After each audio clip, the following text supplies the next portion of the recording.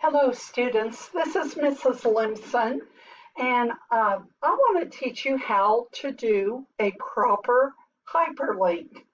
Now, if you've talked to anyone from my class I just finished, they will tell you that hyperlinks are very important to me.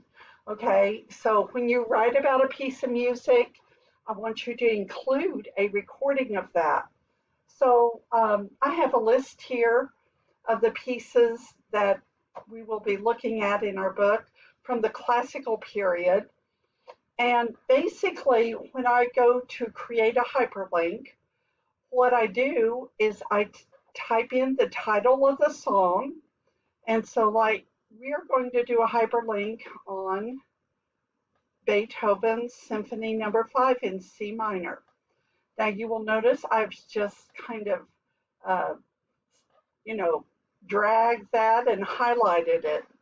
Now, the way to create that hyperlink is to right-click your mouse.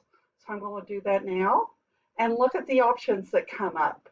If you go down near the bottom here, there's one that's called a hyperlink. Click on that with your left button, okay?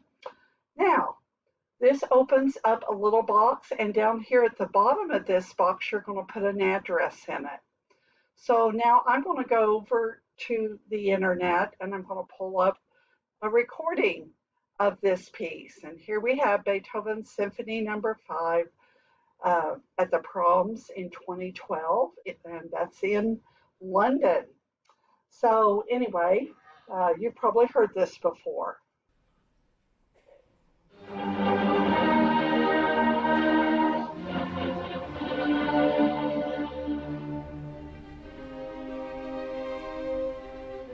So we could go on and listen to that wonderful piece of music.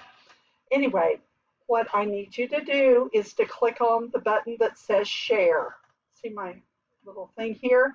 I click on that, and voila, it opens this share a link. All I hit is that copy button. Okay, and now that link's copied to my clipboard. Now I'm going to go back to my document.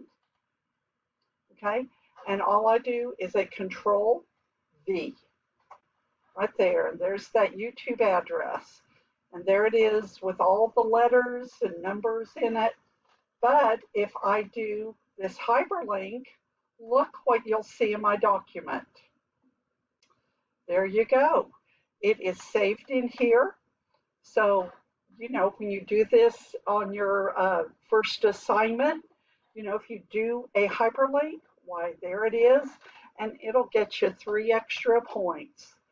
And sometimes 3 extra points makes a big difference on a grade. So anyway, that's how you do it. I'm going to do one more, okay? Let's see, I'm going to do Mozart.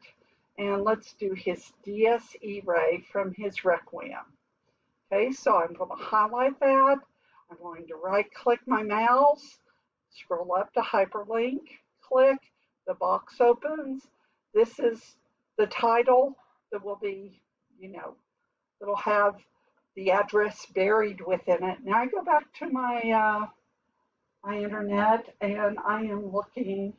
Let's see if I can find that over here. Let's see, where's it at?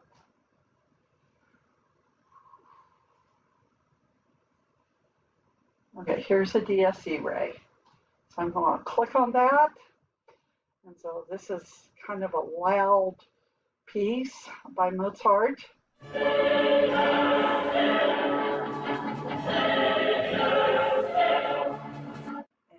and now we're going to copy that address. So I click on share, and then I copy it, and it is saved. I go back to my document. I do a Control V again, click OK, and looky there, I have a hyperlink that's in my paper.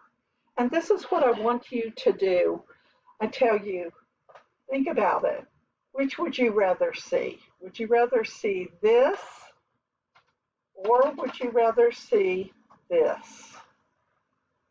A bunch of letters and numbers and dashes and punctuation signs. For me, I think it's so much more professional. And you're college students, okay? And you want to be as professional as you can be.